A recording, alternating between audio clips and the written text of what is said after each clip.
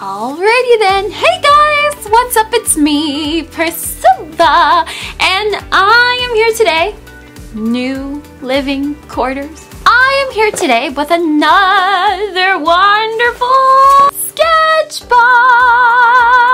This is the first time you've ever seen one of my videos where I open this thing called a SketchBox. SketchBox is a monthly subscription. It's kind of like this huge, awesome art magazine, but the thing is it's a box and it's full of art supplies.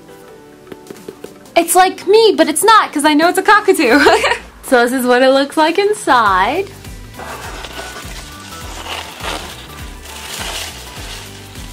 What SketchBox does is they send me two little postcards. One postcard is about a featured artist, so I can look on the back of here and I can read all about this featured artist and I can go ahead check out this person's work.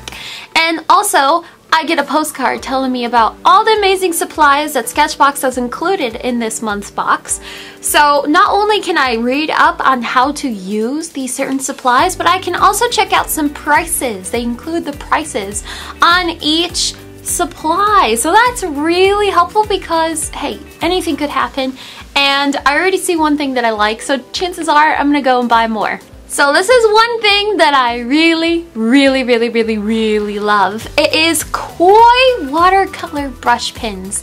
If you guys have been following me for a long time, then you know how much I love the brand Koi watercolor. It is my overall top favorite brand, and these are watercolor brush pens. It looks like I have a primary package, so I've got yellow, brown, green, red, blue, and black. So let's go ahead and take a look.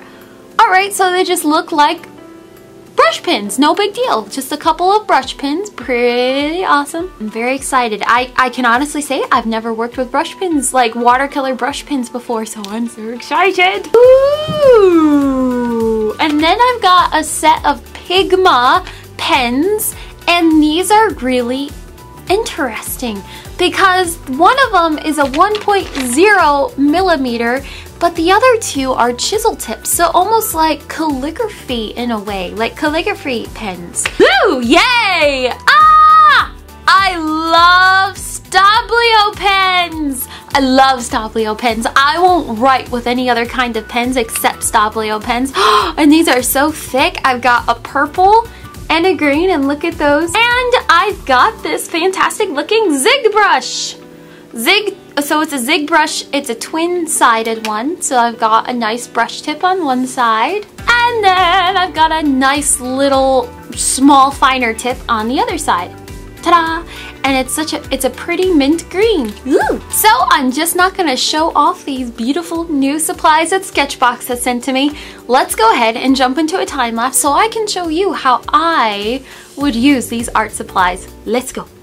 Alrighty, so let's take a look at these awesome supplies. So I can tell you right now that the Koi coloring brush set that they sent to me, oh my goodness, I am so in love with it. It was a dream to work with. It's like the same vibrant watercolors that I work with all the time. But it's like markers, and it's easy for me to go in into line and everything. You're going to see that in a bit.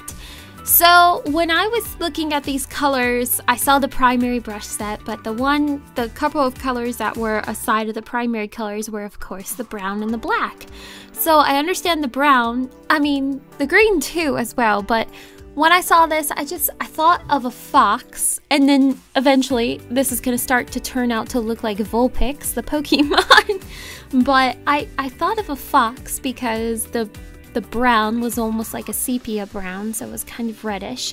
So I thought of a fox, and then I thought, well, I mean, I see parrot colors too, so what I did was I went ahead and for the hair on the fox's forehead and for his tail, I went ahead and gave him parrot colors. So he's a whole new Pokemon.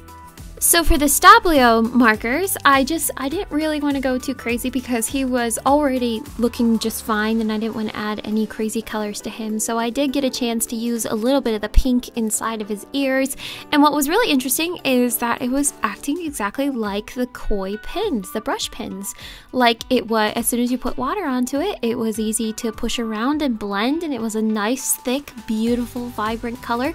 So I didn't get to use them as much just because I was more focused on the koi brush set. I don't know, I picked a favorite in this one. And so but I did use the green, the aqua green on his eyes. And for the, when I was thinking about the Zig Art Graphic Twin brush pen, whatever it is, it's both. I loved that beautiful mint green, so I went ahead and I just put it around him as a nice pretty outline, and it looked cool because it seemed like he was almost floating with a green mist floating around him. So I really like that. I don't know, maybe that's his special powers, but I thought my favorite, oh my gosh, I picked a favorite. It was definitely the koi coloring brush pen set. I mean, I think I'm gonna go and check out, I know they sell them at Hobby Lobby, so I know I'm probably most likely gonna go to Hobby Lobby and see if I can grab more pens, but they were pretty easy to blend with and make new colors with, so I'm just extremely excited about this, and SketchBox did amazing for this box. I love SketchBox, and I'm always so excited to see SketchBox show up at my doorstep every single month. So you could get your own subscription to SketchBox as well, so I'm not the only one having all the fun, you're having the fun too. So I'm gonna go ahead and put SketchBox's website right here, and I'm also gonna go ahead and put a link down below to their website so you can go and check out the amazing boxes that SketchBox has to offer. I think they're even like doing a couple of grab boxes right now, so I would go and check out the grab boxes. Thank you, SketchBox, once again for sending me another fantastic, wonderful box of funness. I'm running out of adjectives. But I love SketchBox. Thank you so much, and I hope you have a wonderful day.